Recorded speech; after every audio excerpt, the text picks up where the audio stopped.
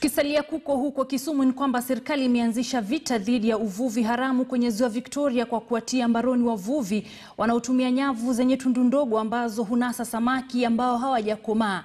Hapo jana katika bandari ya Kisumu ambayo hivi karibuni Rais Uhuru Kenyatta anatarajiwa kuzindua rasmi, kitengo cha walinda usalama wa Coast Guard Services kiliteketeza nyavu zenye thamani ya shilingi milioni 4.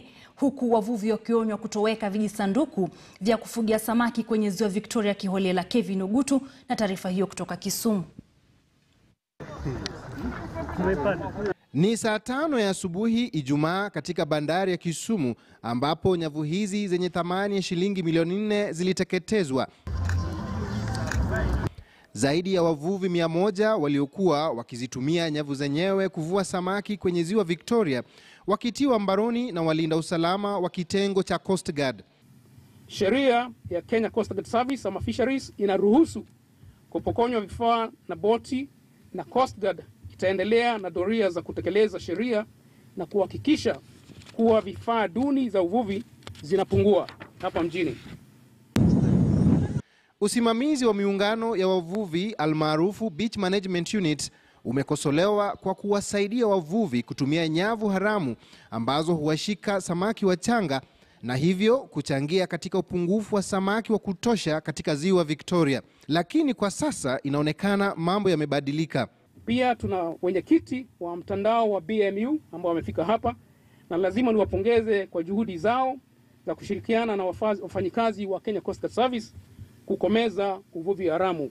Kumekuwa na shinikizo kutoka kwa vitengo mbalimbali vya serikali kwamba kuwe na mpangilio katika kutumia rasilimali za kitaifa kama ziwa Victoria. Our research institutes, Kenya Marine and Fisheries Research Institute, together with the Fisheries Research Institute in Uganda, the Research Institute in Tanzania, must conduct research to tell us how much fish is harvestable in this lake each year.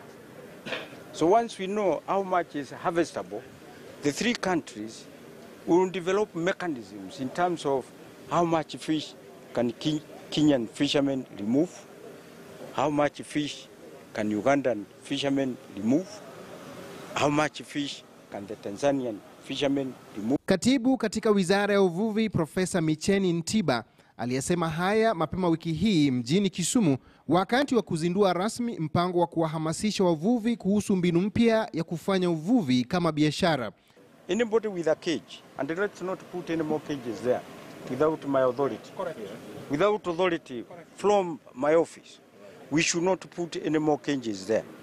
So I would like to know who has what cages in that lake, to find statistics, so that then working with Kenya Marine and Fisheries Research Institute, because they have done the mapping of the lake, they know where we should put the cages so that we are not in conflict by putting cages on top of where the fish breed, putting cages on top of where,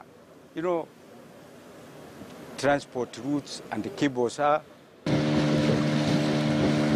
Dave Okech ambaye ni mwenyekiti wa muungano wa wafanyabiashara wa ufugaji samaki kwenye visanduku ziwani almaarufu cage fishing ametofautiana na Profesa Ntiba, huku akisema kuwa ipo nafasi kubwa sana kwenye ziwa Victoria ya kufanya biashara hii ya kufuga samaki kwenye vijisanduku hivyo.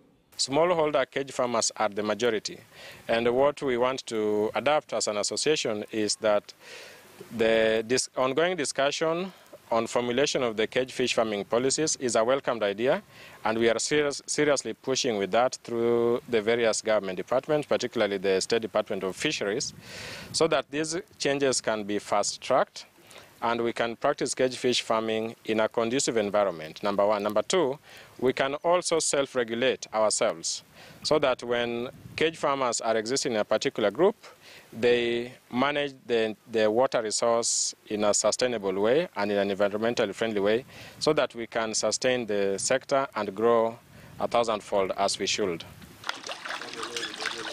Ni matumaini ya wana mazingira kuwa vita hivi dhidi ya uvuvi haramu vitasaidia katika kuhakikisha idadi ya samaki ziwani inaongezeka na hivyo kuchangia katika kukuza uchumi kwa jamii zinazoishi kando kando ya ziwa Victoria. Kevin Ogutu,